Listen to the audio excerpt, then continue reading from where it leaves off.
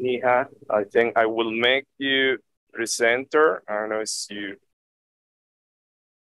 Oh, Hello, okay, can you hear now. me? Hello, yes, we can hear you. So, are you Yeah. going to present? Yes. Okay, okay.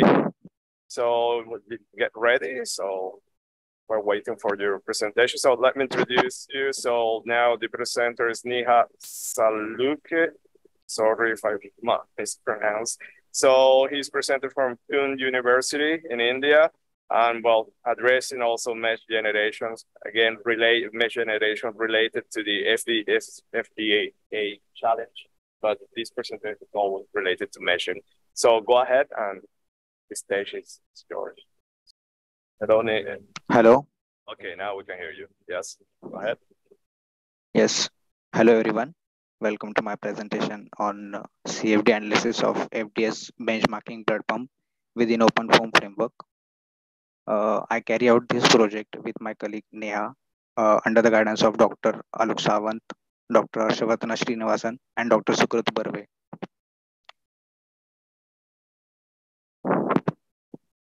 Let's have a look on outline of the presentation. We will start with the introduction and background of our project, followed by objectives and explain our methodologies, then take you through the results and summary, and finally end up with the references. As we know, US Food and Drug Administration released a benchmarking problem to set up some standardized guidelines and CFD techniques for validating cardiovascular devices in preclinical stages to reduce cost of testing and time required for approval. They provided a CAD model of a pump with experimental data tested on the same model in the laboratories. We work on a blood pump test case with the following objectives. First one is to evaluate the accuracy and performance of the non-conformal coupling utility in the sliding mesh approach over multiple reference frame approach. And second one is the evaluate accuracy and limitations of various turbulence models employed in the CFD simulations of blood pump. Moving further to simulation setup, we use pressure velocity coupling of Pimple algorithm.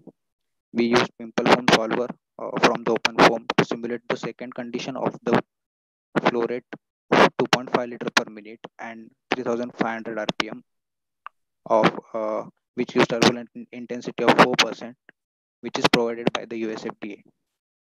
Also, we have employed some boundary conditions. For inlet, we used flow rate inlet velocity and moving wall velocity of for rotor, as rotor has a uh, rotating motion, and moving wall slip velocity for interface between stationary and rotating zone. Moving further to computational mesh details, we used snappyHexMesh utility from the OpenFOAM to generate a mesh. We used a mesh of 1.6 million for our simulations, and it is unstructured mesh with hexahedra and split hexahedra cells.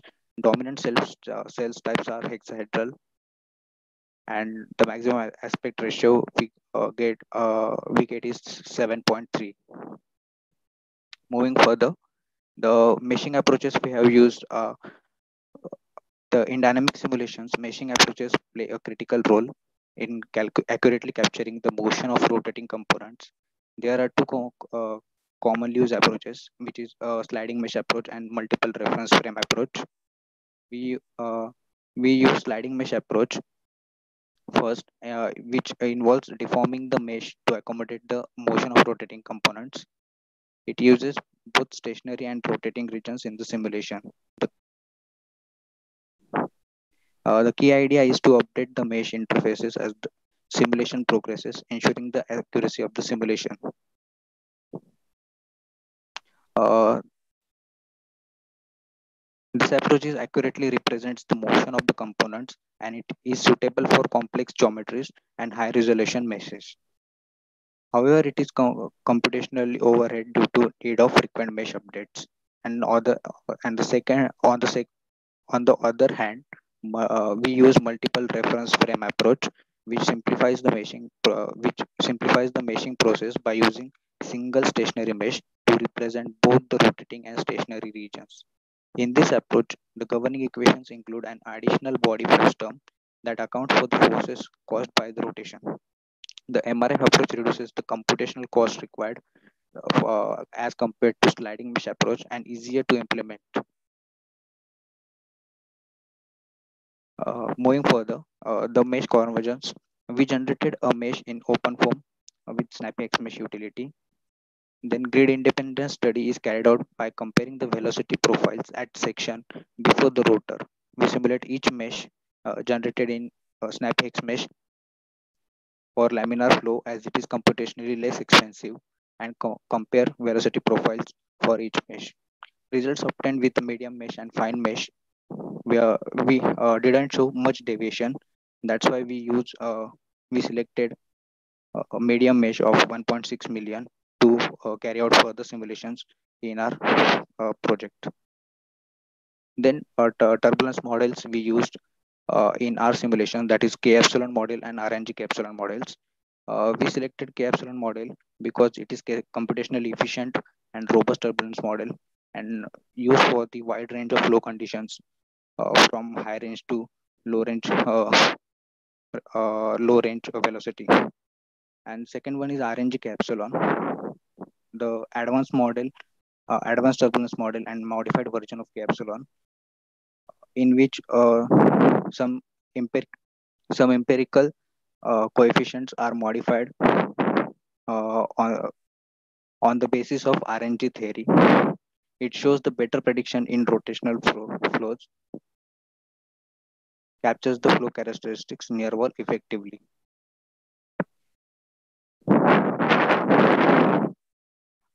Here are the results we get from the simulations carried out. First of all, we ran the simulation with MRF meshes on RNG K epsilon and K epsilon turbulence models.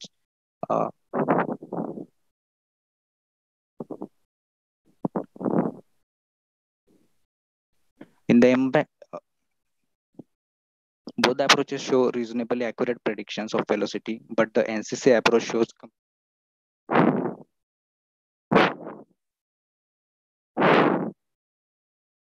sorry.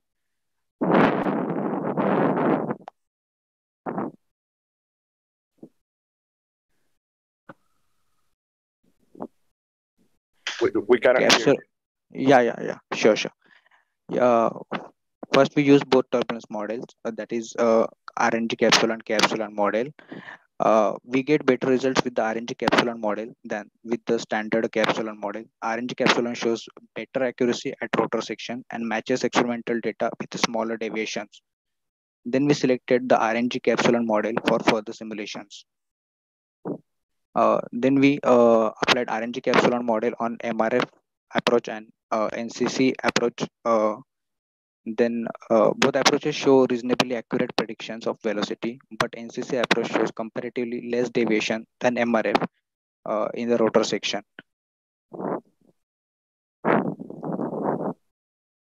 Here we have a control plot representing the velocity distribution flow field. Comparing the results obtained from simulation and MRF NCC approach with experimental data I have shown here. Then to summarize our findings, we observed that the RNG K epsilon turbulence models provided better predictions for the velocity at the rotor section compared to the K epsilon model. However, it slightly deviated from the experimental data in the diffuser region. On the other hand, the K epsilon model followed the pattern of the experimental data but showed less accuracy in rotor section. Additionally, we considering the overall performance. The NCC approach demonstrated reasonably accurate predictions. However, the MRF approach showed even better predictions, specifically in the rotor section. It is important to note that NCC approach, which involves mesh deformation, showed better predictions overall. However, it comes with higher computational cost due to frequent updates of the mesh. On the contrary, the MRF approach provided reasonably accurate results and proved to be computationally less expensive.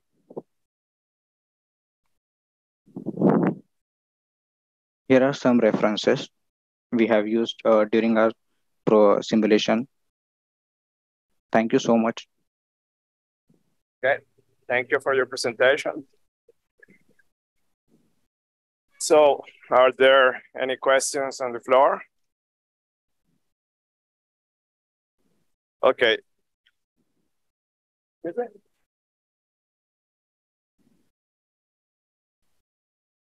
Okay, here there is a question if you are going to share your data, your case setup with the community. Okay, sir. I'll share. Okay, so let us know. Well, you know, we have the website where we have all the meshes, so just send us a link and we can share everything. So eventually, yes, we'll be sure. I have a question regarding your solution. You did not use inflation layers, no, to get the results from the figures you show when you compare with experiments. Am I right? Or Yes. okay, so can you go back? I think two slides back to show the results that you have, the cut plane and yeah, that one, the next one, next, that one. So there. In the CFD solution, though, you have kind of that stair-step behavior at the wall. That is telling me that you did not use the prismatic layer, right? Yes, sir. Okay, so okay, yeah, that was I was curious because you mentioned that you were using the K epsilon, and usually here in this case, getting a mesh with wall modeling mesh is quite tricky. So all the meshes that we receive from all submitters, they were all wall resolving. So if you use a wall resolving mesh with the K epsilon, likely your results, they are not going to be correct. But yeah, you confirm that you did not use any inflation layer. And any reason why you decided not to use inflation layers? So we are getting some issues during applying inflation layer, add layers utility in snappyHexMesh. We used then KQR wall function to with which is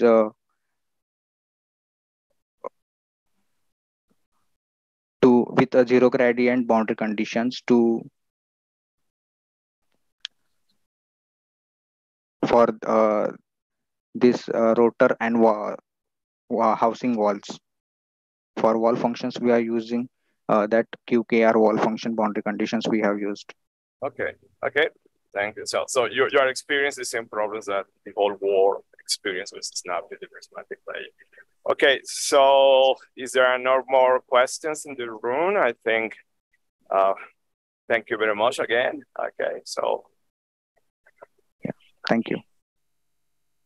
So you can stop sharing a screen. So we're very much on time. Okay, so it's not like I want to go home. See the speakers that are very fast. So if you are there, Wouter, so I would propose to start the presentation. Can you hear me, Joe? Yes, we can hear you perfectly. I will switch to another microphone just. Okay, can you still hear me? Yes. Okay, fantastic. Let me see, I will share my screen.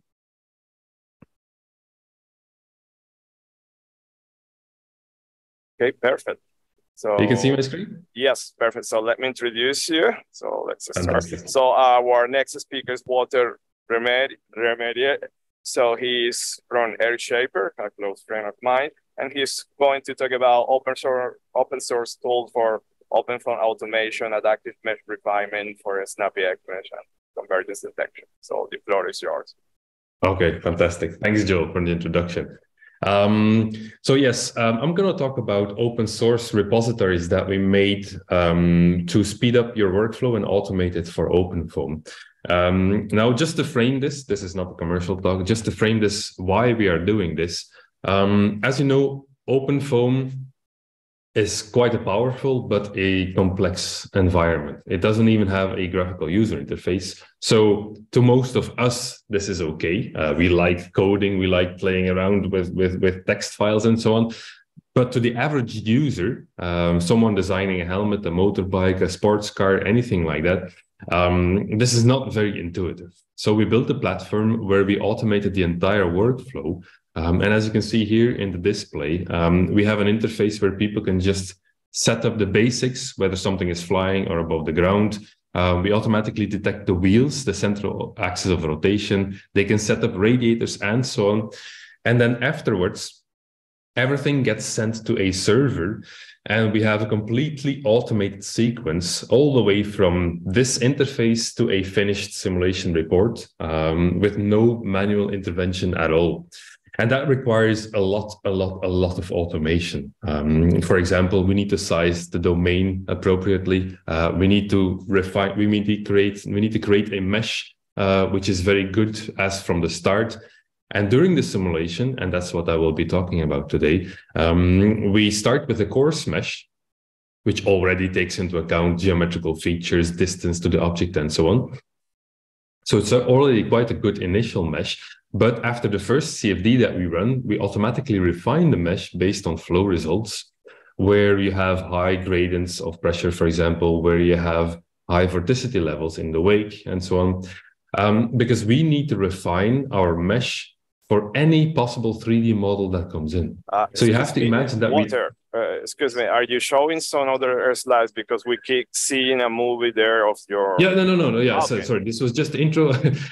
So yes, I will go to the next slide. Okay. So we refine our mesh adaptively. That's the first library I want to discuss. We refine it adaptively to make sure that the mesh complies with any possible 3D model that comes in. Because we don't know if a user will upload a drone or a car or anything like that, what the Reynolds number will be. So we need adaptive tools. So in OpenFOAM, everyone knows this slide probably. Probably most of the people have already struggled and created a lot of sweat and shouted maybe at their computer trying to get a good mesh out of snappyHexMesh. So just to repeat the basic process, you have a 3D file in STL format, for example. You create a block mesh, then you start doing refinements, which can be based on edges or based on surfaces. Then you cut out the mesh, which is inside the object, and then you snap those cutout points to the surface. That's the way it works. Now, you can already provide or you can already perform refinement in OpenFOAM. And then what happens is that you create this existing mesh and you just cut those cells in half, for example. That's what will happen. So if you look at this slide, imagine we want to refine adaptively. Imagine we have done our first simulation on this mesh and we see that there's a lot of pressure gradient around this edge here at the roof. And we see that there's a lot of wake behind the car, which we want to refine. We could indicate these areas and then ask for refinement. But what happens then, if you look at a theoretical sphere, so if you would mesh this sphere in snappyHexMesh and the blue lines are your basic block mesh, let's say, imagine we forget about initial refinements, then it will be snapped. So you will cut the mesh at these red dots and the circle will be represented as this square. That's the way snappyHexMesh would work. If you then want to refine the mesh in this region, this red region, you would be splitting the existing cells like this, for example, or like this, depending on your refinement strategy. But you would still have correspondence to this straight edge. You will not get a better correspondence to the original circle. That's the problem that you have if you use existing refinement in OpenFOAM. So this works well if you have an orthogonal mesh and your surfaces are always perpendicular to that mesh, like the dam break tutorial, things like that. Okay, then it works. Or if you're only working on the volumetric mesh, which has not been snapped, okay, then this is also perfectly fine. You can refine and unrefine. But if you want better correspondence to the surface, which is what we want, we need a different strategy. So the strategy that we developed is that when we refine this area, we go back to the original surface and then we take our refined mesh and then again we cut the original surface of the circle in this case. And then this is our new mesh, which has a much better correspondence to the original geometry that we have. And the way that we implement this is as follows. So we follow the normal procedure. We have a castellated mesh. Then we create a snap mesh. Let's forget about local refinements for a second. And we run our CFD simulation. But before we create this snap mesh, we make a copy of our castellated mesh. And we store this copy separately. So then we make the snap mesh, we run the CFD simulation, and then we map the fields of this CFD simulation to this original castellated mesh before the cutting was performed. These red areas are the areas where we want to refine. We refine them, and this is very good because this is on an orthogonal mesh. So we have very nice refinement of the cells. And then we copy this mesh back, and we again take our original geometry, and then we cut that geometry and we snap using the mesh that was refined. So that means we have the original model in there, and we have the refined castellated mesh, and this gives us a much better correspondence to the surface. And then we continue the simulation, and usually, of course, we try to map the fields from the first simulation to the second one so that we have a better starting point for our second CFD simulation. And this provides us with much, much, much better mesh accuracy locally on the surface on objects. So if we look at some examples, this is a generic Formula One car. By the way, we ran a Formula One challenge where the community could contribute to optimizing this model. If you want to see that, just check out our video page on airshaper.com/videos. Just to illustrate what happens, this is what happens if you refine the mesh with our code in the wake. And this is based on the vorticity of the flow, or curl, to be accurate.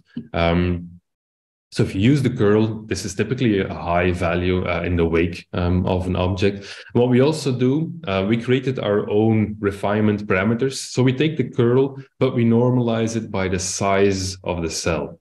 Because otherwise, if you refine cells with a high curl value, they will still have a high curl value after refinement, and you keep on refining cells. So to avoid that we keep refining the same cells, we kind of normalize by the cell size. So smaller cells will be less likely to be refined in the next phase, for example, so that we refine other cells. If you look at the surface then, we start off our mesh with only 2 refinement levels, this one, the coarsest one, and this one. And everything which is finer than that or has been more spread out is because of the mesh refinement on the surface, which we typically tune to the gradient of pressure. So you can see that here at edges, for example, where the air dives across an edge and there's a high speed up of the flow and thus a big change in pressure. Because of Bernoulli, you'll get a big pressure drop. You get refinement. Here where the air hits the front of the halo structure, which is a crash safety structure on this car, you get the refinement. Here you get refinement at the suspension or the aerodynamic suspension elements. You get refinements here around edges where the air dives underneath the car.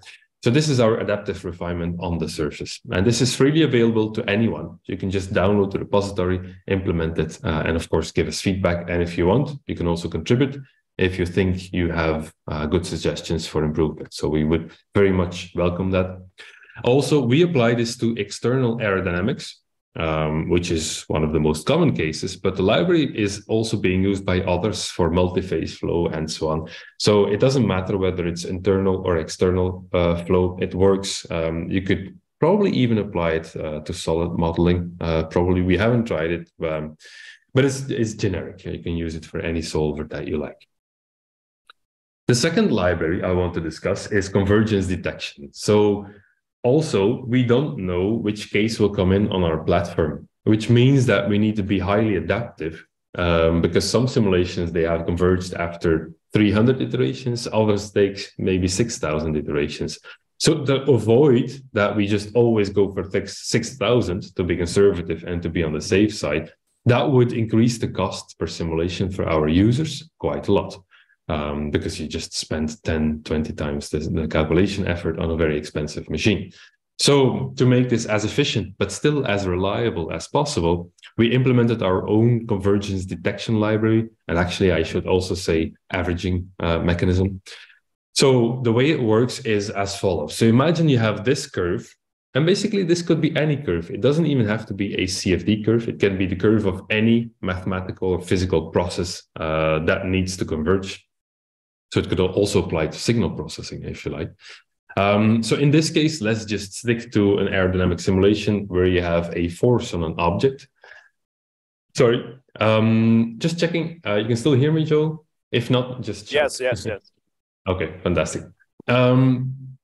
So imagine the y-axis is the force, the total force on an object, and the horizontal axis is the number of iterations. Now, we try to replicate what we as humans do when we see a curve to determine whether it has converged. So what do we actually do? So as a human, I think we actually ignore the values that we see on the axis, and we look at purely the shape of this curve. So to determine whether this has converged, what do we do? Well, we look at the amplitude of this part versus the total amplitude of the curve, for example. We look at the length of this flat part and compare it to the rest of the curve to have an understanding, has it been stable for 1, 2, or 10 or 20% of the time? So we constantly make relative comparisons of the absolute height of this one, the amplitude of this one, and the length of this one. So that means we actually are forgetting about the axis. So to continue, the first thing that we do is we normalize this. So to normalize this, what we do is we take a window, an averaging window, to calculate the average of this last part of the curve. And then we use that average to divide the forces by that average, which gives us a scale which is set to 1. Same for the iterations. If this is 500 iterations, we just divide this by 500, and we get, again, 1 at the end point where we are at that point in time, or pseudo time. So we get a 1, 1 curve axis, which then allows us to play with more universal values in terms of what the amplitude variation can be, in terms of what the length can be, because we know that the curve is always scaled 1 to 1. That's quite important. The next thing that we do is to look at the last bit of the curve. And again, we take a window of maybe 50% of the total curve. And we want to see how flat the curve is, because what we actually want to do is determine, has the curve been flat enough for long enough? And then we can detect convergence. So if this is our window, this yellow window, as the simulation progresses, so this is the first part, then it continues, then the curve goes up again, then the curve smoothens out. So this is the same curve, only more iterations, and normalized each time. We calculate the gradient through that last bit of the curve. So that means that in the beginning, you have lots of oscillations. So gradient is high, positive, negative gradient, positive gradient. And as you move to a more converged situation, this gradient becomes flatter or lower and lower and lower as the curves becomes flatter and flatter. The next thing that we do is to plot this running gradient. So as you can see in the first graphic, if I go back, gradient was positive, then gradient is strongly negative, then slightly positive. So it was positive, strongly negative, a bit positive, and then it starts to converge towards 0, the gradient of this curve. Then we look at this running gradient curve, and we have an evaluation window, which in our case, I think is maybe the last third of the calculation or something. And we have upper and lower limits, which is just the same limit, but positive and negative. So we have a band within which this running gradient needs to be for the last third of the simulation, and then we detect convergence. So that's the way we detect convergence. What we then do after we have detected convergence, because the curve was flat enough or long enough, then the next thing we have to do is to decide for how many iterations we want to continue the simulation to obtain a reliable average.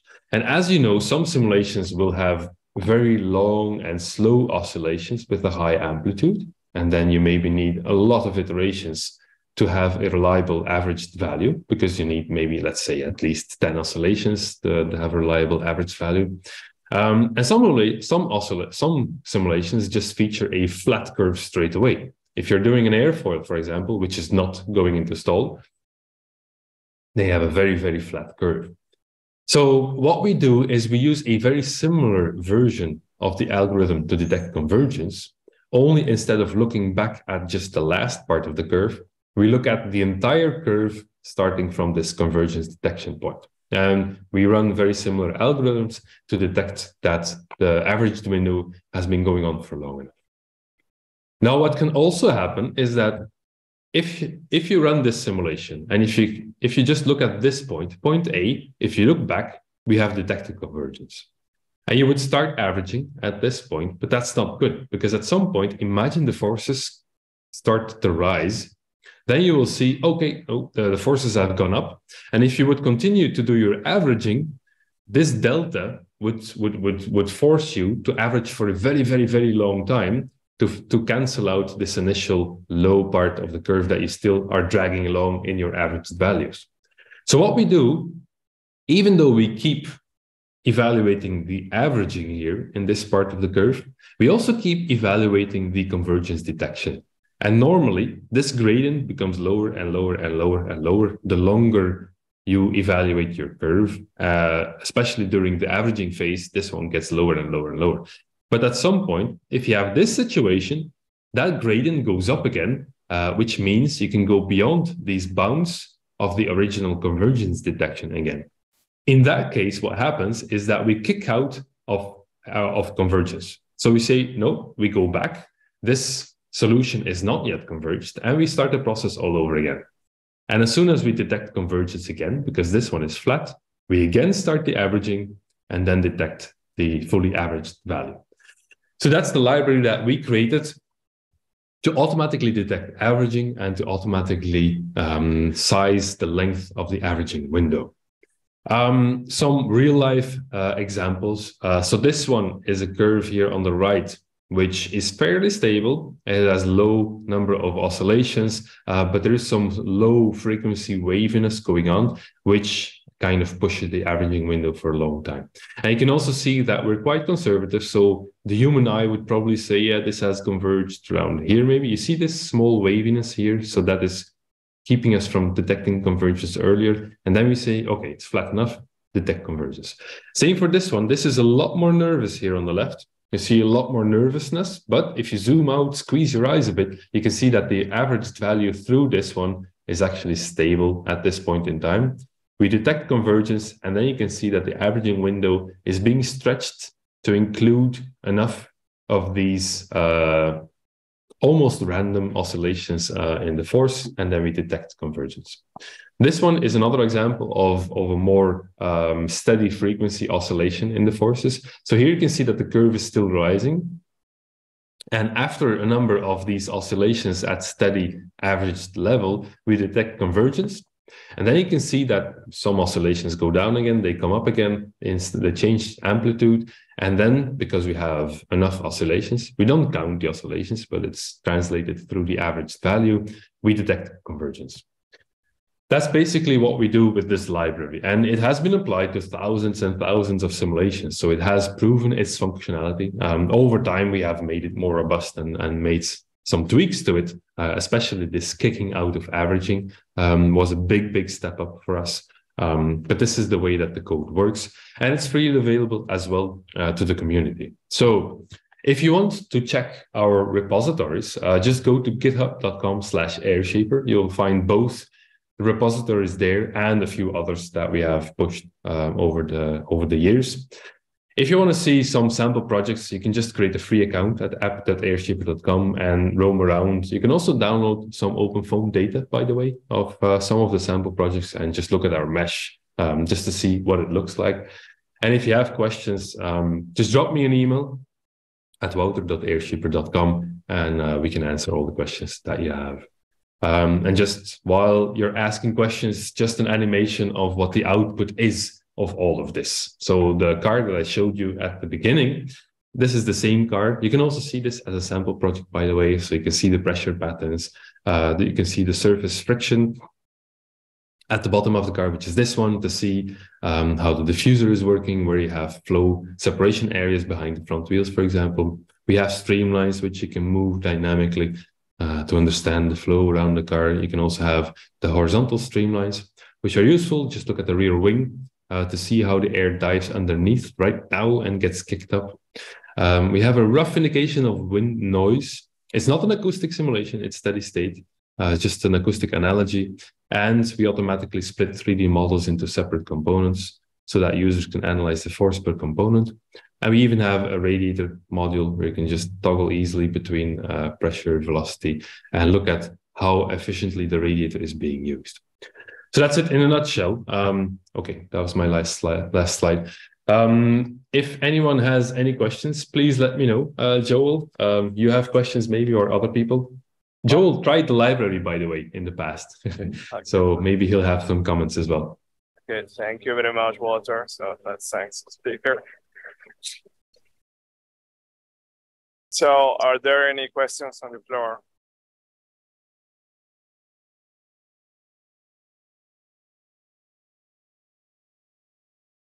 Okay, is the mesh refinement happening at every iteration or only at the beginning?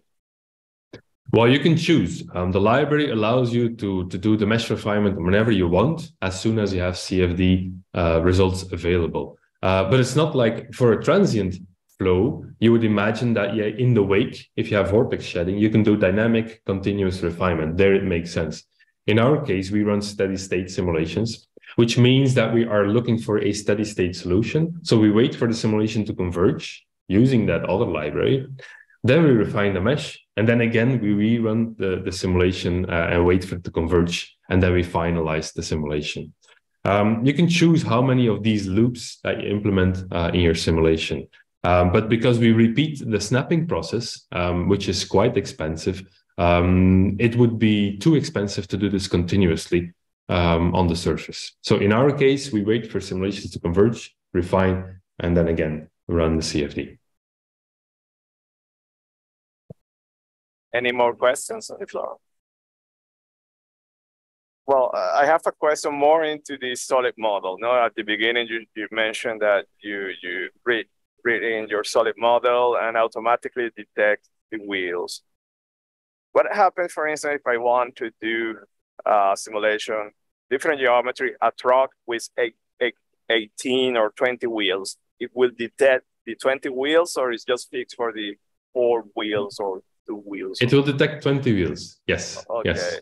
And how do you do it? Or the user needs to separate the wheels, or you can put everything together in a single STL and it will do it automatically? You can put everything together into a single STL. What happens is the first step that we do when you upload a model is that we have an automated splitting algorithm, which will split the wheels, the mirrors, the bodywork, and so on into separate components. And then we have intelligent algorithms, which will detect which parts of that full assembly are wheels. And once we know that, we will also detect the central axis of rotation of those wheels. And once we have that one, we can automatically calculate the radius. And once we have the radius, we can link it to the driving speed of the vehicle and calculate the RPM of the wheels. Okay. How reliable? And that's all automated. How reliable is that algorithm? Oh, we actually spent years implementing this algorithm. So it's by now it's actually quite reliable. And the cool thing is that you still have the option to modify the selection. So this is a pre-selection that we offer. If you still see like for example, brake calipers, that's still something that usually the user needs to deselect because that's inside a wheel. But you can just edit a wheel and just kick out a component if it's not supposed to be there. It's actually really reliable.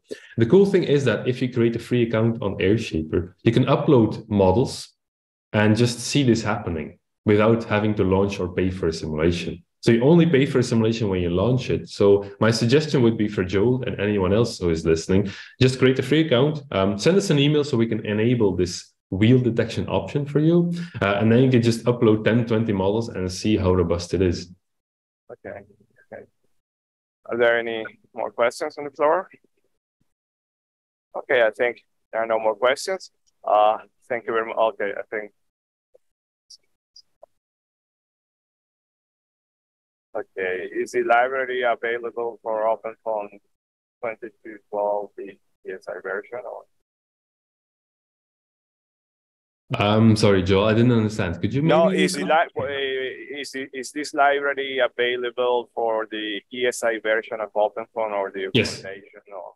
Yeah, ESI. Yes, okay. I can imagine it also works for the .org version, but we haven't tried that. Okay. Thank you very much again. You too, Joel. Thank you very much for the very nicely organized workshop. Okay, so with this talk, we finish the immersion session. So thank you very much to you all, and thanks.